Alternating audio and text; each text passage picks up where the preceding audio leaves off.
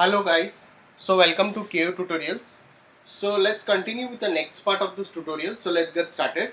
So as you can see over here, we have almost done with the car modeling over here. We'll finalize it today over here. So as you can see, we have gone through multiple things over here.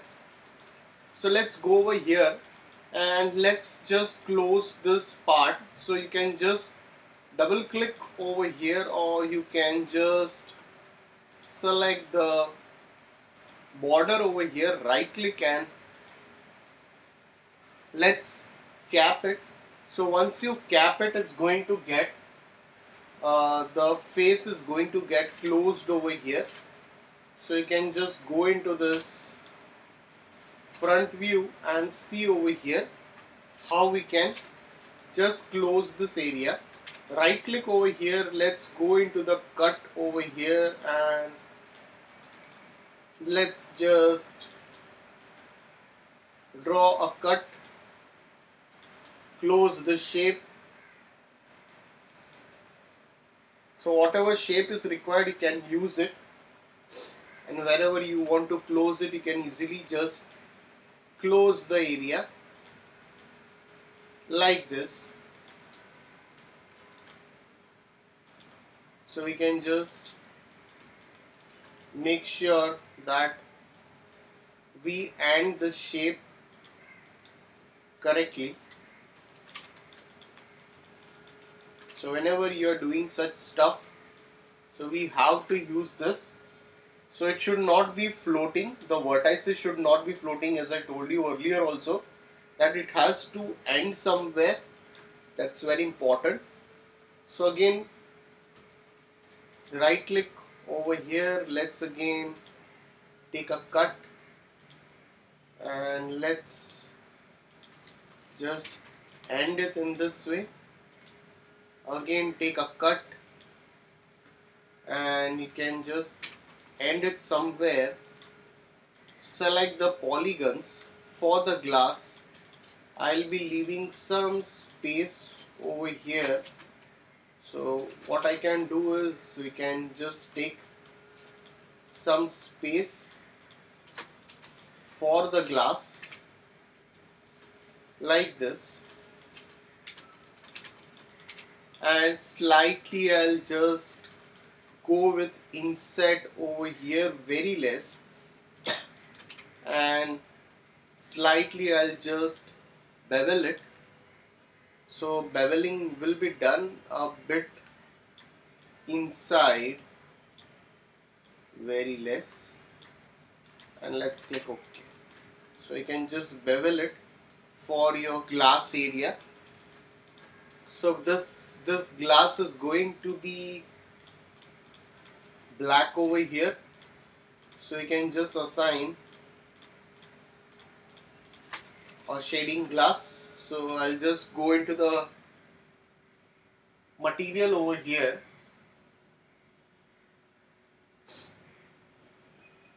So let's go into the material.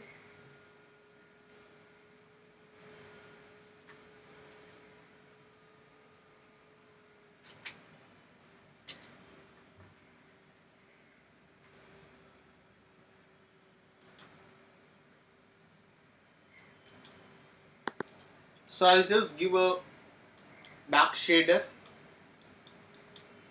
So I'll just go over here and let's just assign right now. So let's go into rendering, go into render setup, and let's activate the V-Ray over here. So I'll activate this. Let's assign a V-Ray material. I'll go into this. I'll just, if you want, you can make the glass tint as black. You can slightly give a bit of glossiness. Assign it over here. So as you can see, I have assigned this in this way. Let's just close this, just save your file. Also you need to give a bit of mesh smooth or turbo smooth over here to make it look much smoother. So let's just assign a turbo smooth over here. Select this. Let's go over here. Now what we have over here is like we have a door handle. So you can manage to model a door handle over here. For that, let's again go over here. You can put one swift loops over here. Slightly just drag this out. Slightly I can drag it in this way as required. So let's select the polygons over here and slightly just bevel it. So I can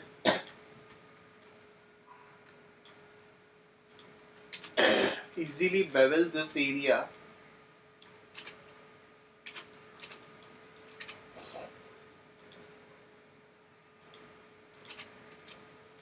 So slightly just push this up, select this, slightly shuffle it down.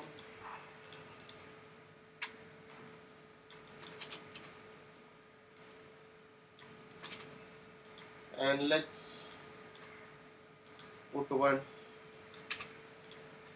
swift loop over here. So I'll just ring it and let's give one connect. Slightly you can just shuffle it inside. And also if you want,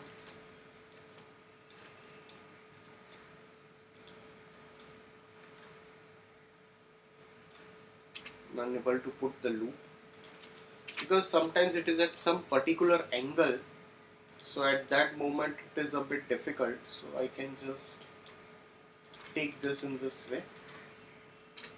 I'll select this polygons. I'll slightly just extrude it down, drag it over here,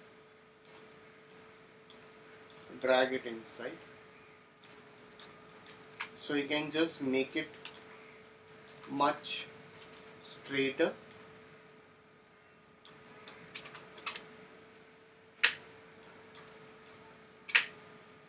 Just drag it in.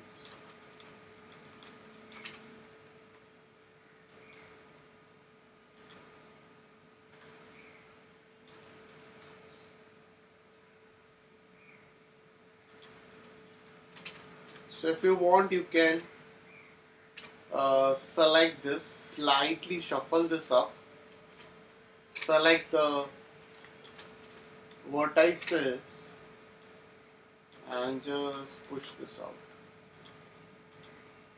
this way. So this is how your handle is created. So let's just save your file. Let's go over here and let's give a modifier called a Symmetry Modifier. So let's just assign a Symmetry Modifier. Let's slightly just shuffle it correctly at the correct position like this. So select these edges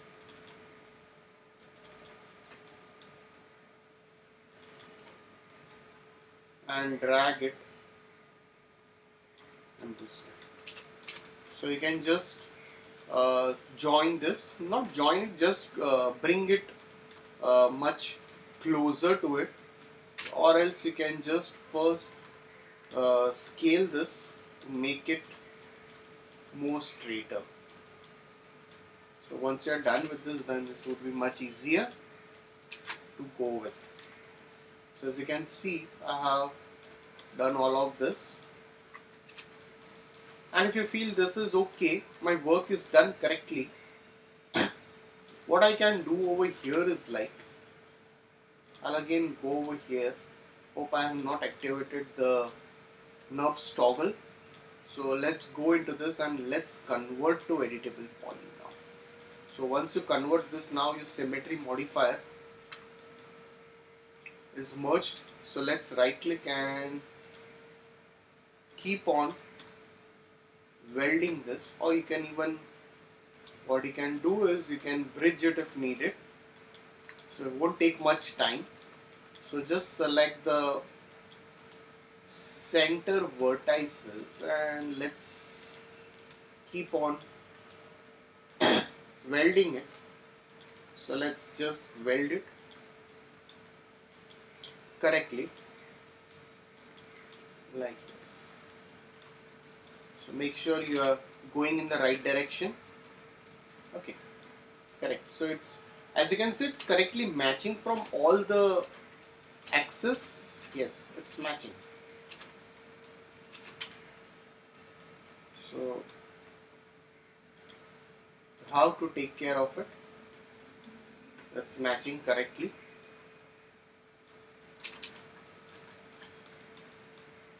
So again, go over here. Again, I'll weld it. Weld this all. So first check it. Yeah, it's welded.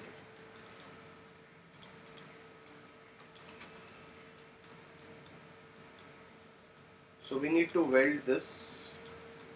So let's just keep on welding this. So weld is something like you merge the vertices, because these are two different entities or different objects.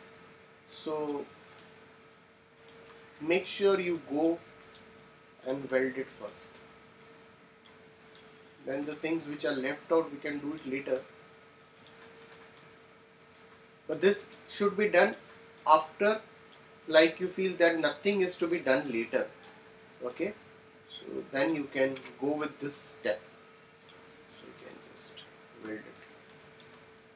Just weld it. So you need to go with the steps very. Make sure you're not welding the backside vertices, so which is going to create a problem. So you can go into the wireframe view and check this out. Alright,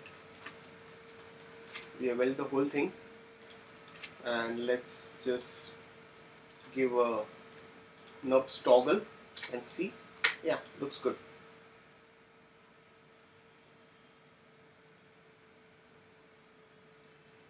So we have got this on both the sides over here. So again, I'll select this and I'll come off this Nox Toggle. So although we had duplicated this everything, but unfortunately I guess the file couldn't save or something happened. Anyways, I'll just select this again. Just select this all and let's just mirror it, copy it in x-axis, and let's just place it in the right way.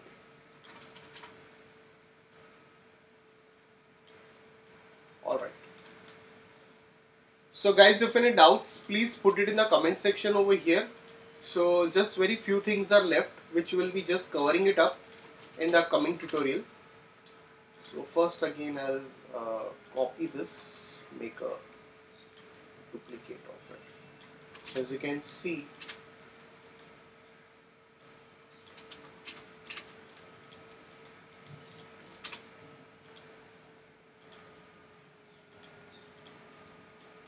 alright. So let's just Nox Toggle and see this, how it looks like.